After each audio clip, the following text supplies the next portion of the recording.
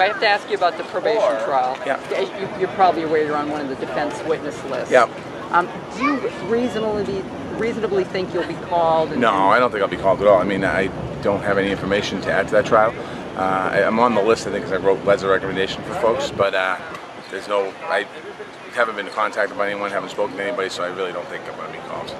What do you think of this whole culture? I mean, you're running a city now, so you've got to be particularly sensitive to patronage. And well, a lot of it's changed. I mean, the legislature, when I was in the legislature, we made a lot of changes, particularly around the courts, as far as job recommendations and being able to refer people. And so a lot of that's been changed. I think I'm not sure exactly what the trial's all about, to be quite honest with you.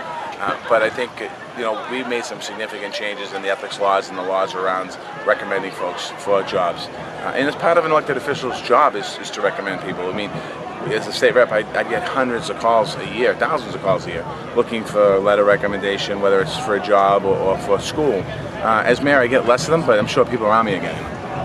Do you have feelings about it one way or the other? I mean, the bottom line is it's not criminal. It's not criminal, but I think you have to make sure that when you hire somebody, you get the most qualified person for the particular job. I think that when people are getting jobs that aren't qualified, that's where the problem comes into play.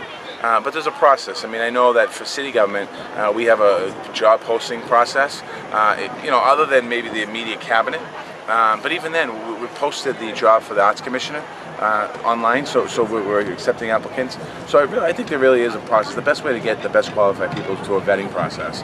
And sometimes people you might know want the job, but if they're not the best qualified, most qualified, they shouldn't get it. Well, you're a Boston guy. Have you felt any pressure in this regard, or have people been respectful? Yeah, people are respectful, but it was, when we changed the law and changed the process in Beacon Hill, it was difficult because as a Boston legislator or a Boston elected official, as a legislator, a lot of legislators legislate. As a Boston legislator or an urban legislator, you do more than legislate, so people expect so much more out of you because over the years, people went to their elected officials for help in finding employment. But really, when we started to change the law probably around 2010, 2011, it changed. And people understand now when they would call me looking for a letter recommendation or looking for help that you just can't do that. Okay. So is it sort of like forbidden now? I would say it's frowned upon, and I think most legislators, I was the chair of ethics, so a lot of times the reps would call me and ask me about a particular situation. Should they write a letter? Should they not write a letter? Should they make a call? Not make a call?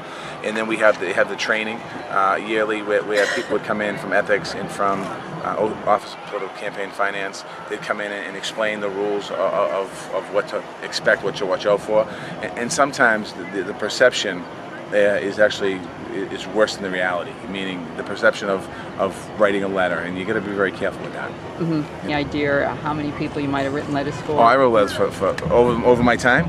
Oh, hundreds over my time as a legislator for people for jobs, absolutely hundreds. I mean, it was my job, and I wouldn't shy away from it.